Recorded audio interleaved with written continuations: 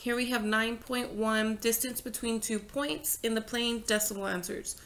So we use the same formula as we did before.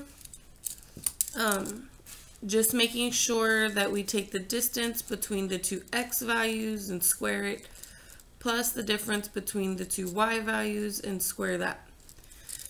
And then take the square root of that result. So here I've got these points, but now I want the decimal. So we're going to say the distance is 1x value minus the other x value squared, plus this y value minus that y value squared.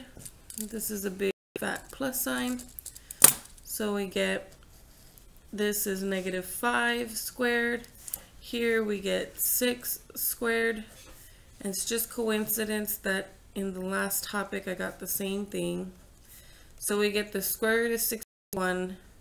But although the square root of 61 does not simplify in my calculator, they do not want the exact answer for this topic. They want the decimal answer. So I do have to hit the double arrow on my calculator, which is this button down here. And when I do that, I get this answer. And so it says round to the nearest hundredth. Not hundred, hundredth. There you go. So I get